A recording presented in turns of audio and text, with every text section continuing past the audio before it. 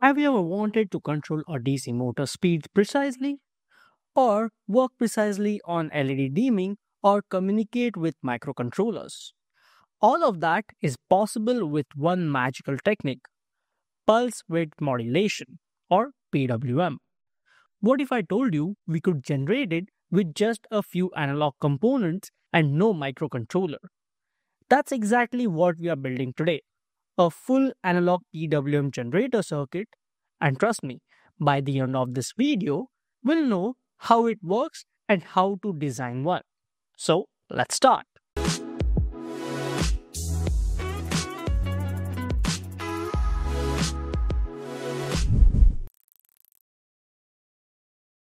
PWM is like flicking a switch on and off rapidly, but cleverly varying how long it's on versus off. This lets us control power. Imagine turning a light on for 70% and off for 30% of the time. And that's how light dimming works. We call that 70% duty cycle. The higher the duty cycle, the brighter the bulb, or in case of the motor drives, the faster our motor spins. To keep this thing simple and logical, let's break down the entire PWM generator into three main blocks. First up, the triangular wave generator. Think of this as the heartbeat of the whole system. It continuously creates a voltage that rises and falls, basically a triangular wave. And this wave will be the reference for creating a PWM signal. Next is the comparator. It takes in the triangular wave from the first block and the modulating input signal from the third block. If the input signal is higher than the triangular wave at any point, the output of the comparator goes high. If not, it goes low. And just like that, we have generated a PWM waveform, a signal that's on for some time and off for the rest, depending on how high our input signal is. The third block ensures the PWM accurately reflects our input voltage. Here is what it does. It takes the input voltage, amplifies it with a gain of -1, and centers it around a reference voltage. The result is a smooth, clean voltage that perfectly rides inside the triangular waveform's range. Now, let's see how the circuit of these blocks would look like and how it works. First is a triangular wave generator. Here, we use two op-amps. One is a fast comparator and an integrator which integrates the square wave coming from this comparator into a triangular waveform signal. So we use U3 for the integrator and U4 for the square wave generator. Resistor R5 and R6 define the ramp up or ramp down rates. R7 is the feedback resistor for U3. And capacitor C3 is the integrator capacitor, and this Vref is the reference midpoint for oscillation. U4 compares the output of U3 to Vref and flips its output accordingly.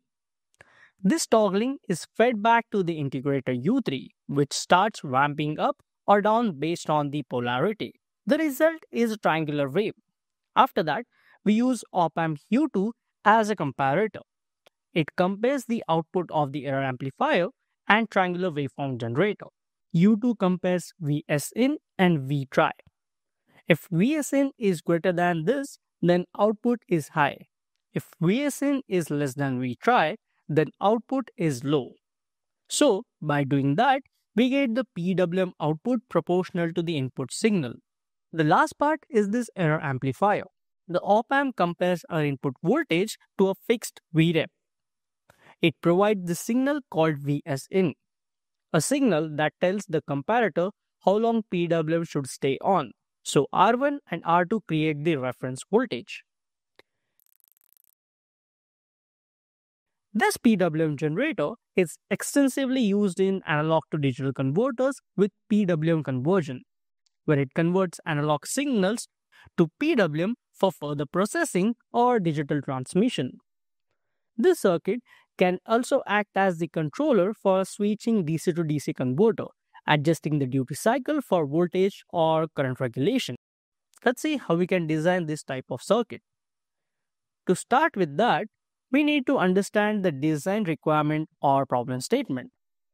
The design goal of this circuit is to take an analog voltage input that swings from -2 volts to +2 volts and convert it into a PWM output signal that ranges from 0 to 5 volts.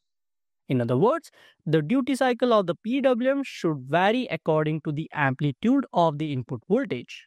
To power the circuit, we use a 5-volt supply, and the reference voltage for the comparison purposes is set at around 2.5 volts. This reference is basically the midpoint between 0 and 5 volts, which helps us center everything properly. Now let's break down the circuit into blocks and go through the design calculations one by one. The purpose of this error amplifier is to process the analog input voltage. It takes our input signal, which ranges from -2 volts to +2 volts, and conditions it so that it fits within the comparison range of the triangular waveform. To do this, we use an op-amp in an inverting configuration with a gain of -1. This means if we give +1 volt at the input, it gives us -1 volt at the output, and vice versa. We select the resistors R3 and R4 as 10 kilo ohms each, so the gain is equal to -1. For the reference voltage, we use R1 and R2 also as 10 kilo ohms each.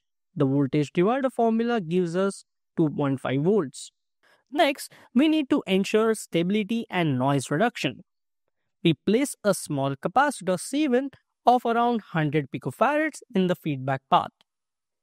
This capacitor limits the bandwidth of the amplifier, which gives us approximately 159 kHz. This is below the switching frequency and helps suppress noise.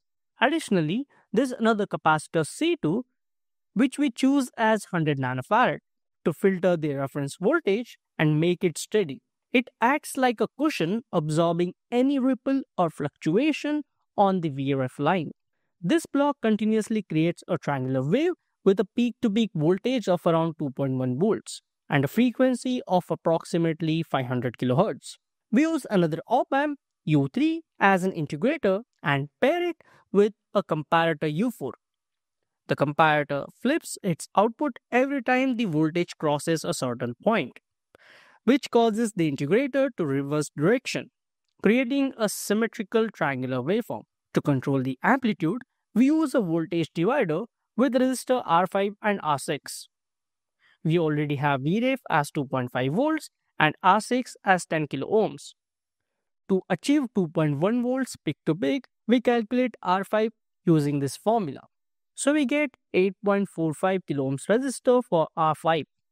For frequency, we adjust R7 and C3 using the triangle wave frequency formula. We rearrange to find R7. Plugging in the values, we get 5.9 kilo ohms as the nearest standard value.